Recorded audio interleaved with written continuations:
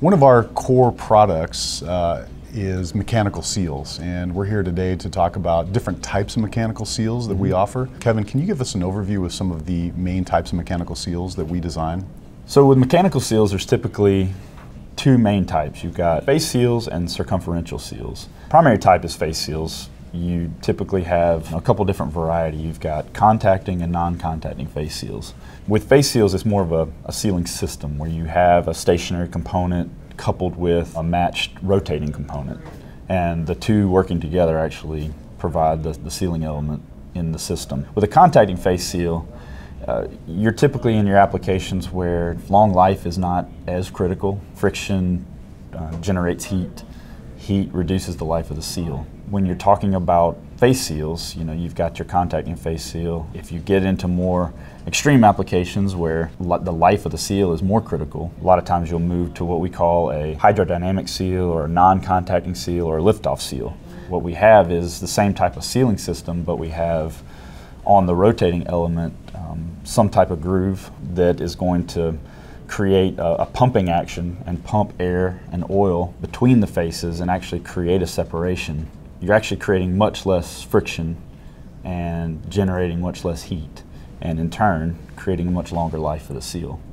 Yeah, those seals are really phenomenal, and we've been able to leverage that technology to solve some really challenging sealing applications. And I think sometimes it's difficult for folks to understand what exactly is happening in a lift-off seal, and I always love the analogy of a car driving down a wet road and the concept of hydroplaning, right, where that tire is now getting up on top of that thin film of water and riding on that film of water.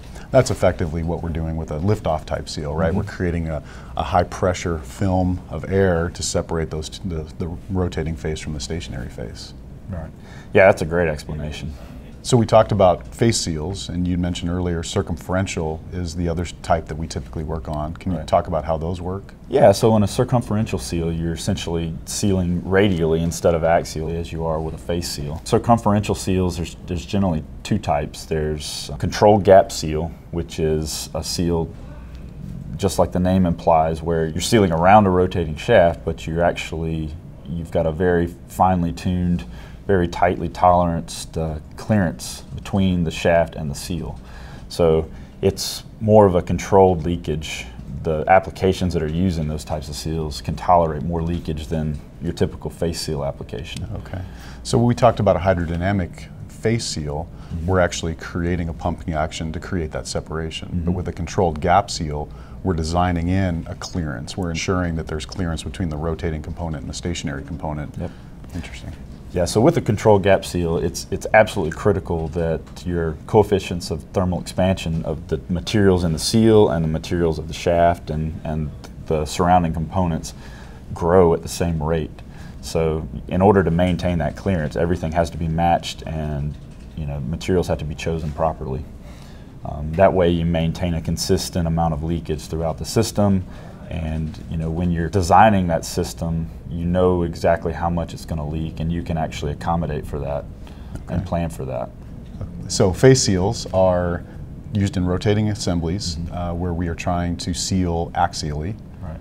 And then we have circumferential seals also used in rotating assemblies where we are trying to seal in the radial direction, correct? Yep, exactly. Awesome. So are there any other types of mechanical seals that we offer? Yeah, there's one more I forgot to mention, and that's fractured ring seals. It's a seal that's typically used in very specific applications for space. For instance, turbopump applications use them frequently. Essentially what you're looking at there is, again, a circumferential seal, so you're sealing radially, but you've got a carbon component that's not one piece. It's actually fractured into several pieces, and typically you're holding forces around the rotating shaft with some type of spring. And what that allows it to do is the same thing with the controlled gap seal. It allows the materials and the seal to grow with the shaft as it heats up and cools down. Okay. You're able to maintain that contact. Well, thanks so much, Kevin, for that overview. I really appreciate it, and thank you all for watching. Yeah, absolutely.